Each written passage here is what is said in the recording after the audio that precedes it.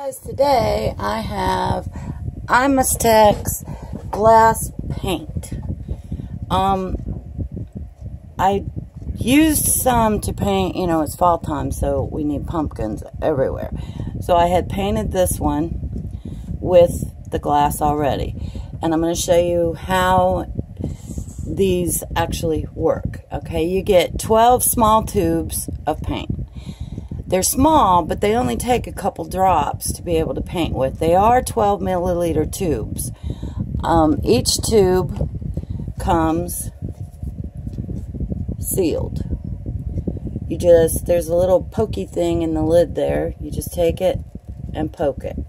Now, these are good enough to where you only have to squeeze out one drop at a time, so you don't waste paint.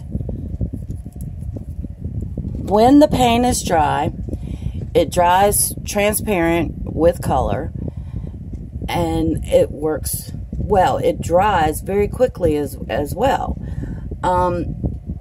You just need regular paint brushes of any brand, any kind, paper towel to dry your brush with, and a glass of water to make your artwork perfectly. Now, I personally just took a fine point permanent marker and drawed out my picture. I'm not an artist by no means. I'm more paint by numbers type. But you just take and stick it in your paint there and start painting. Now, with the permanent marker, if you go over it a few times, it will take your line right off. Just like that.